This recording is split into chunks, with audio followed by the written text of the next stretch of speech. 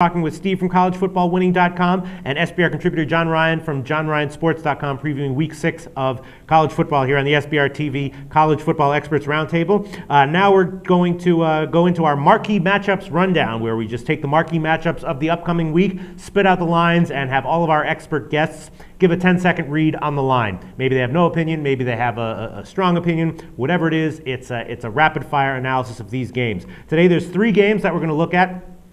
The first one is Oklahoma at Texas. Texas, of course, great powerhouse program, 10-point underdog against Oklahoma. That's because Oklahoma is the top-ranked team in the country, steamrolling over everyone. Steve, what do you think about that?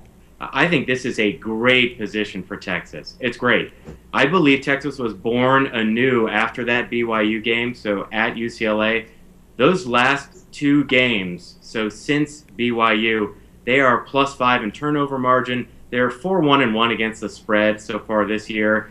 The last 10 games in the Red River Rivalry, where you've seen a double-digit favorite, Texas has won both of those. And they've been on both sides of that. They've been giving and they've been getting those double digits.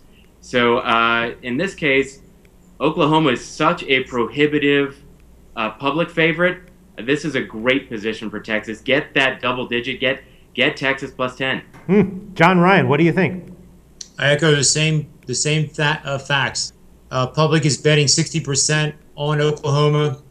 Texas is the play. All right. Then we have Auburn at Arkansas. Arkansas at home -10. Both teams playing well overall. Auburn was expected to maybe have a down year, but they've been covering and playing pretty well. Arkansas playing great, except when they've run up against elite teams. -10 at home. What do you think, John Ryan? I think Arkansas is the play here. They have a tremendous offense, obviously. Right.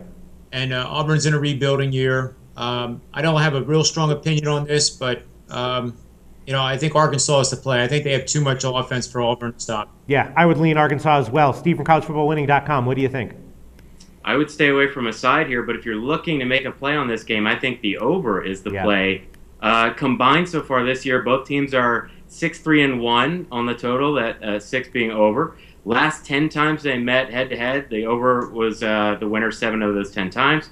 Last 2 games, the line total was in the 60s, like it is for this game. When these 2 teams met, those were the last 2 games. Both times it went over. Right. So if you're looking for a play, I'd take the over. Yep, I actually did bet this over on opening. And then the third marquee matchup, we already talked about it in depth, but just give your 1 or 2 sentence summary of your opinions. Florida at LSU at home -13.5. Steve, go.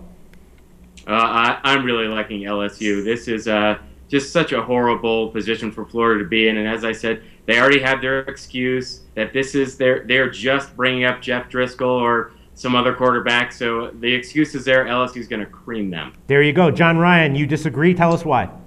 Yeah, I disagree almost for the same reasons. I think Florida can go in there loosey-goosey and just let it rip. They have nothing to lose. They're supposed to lose this game. They're supposed to get killed.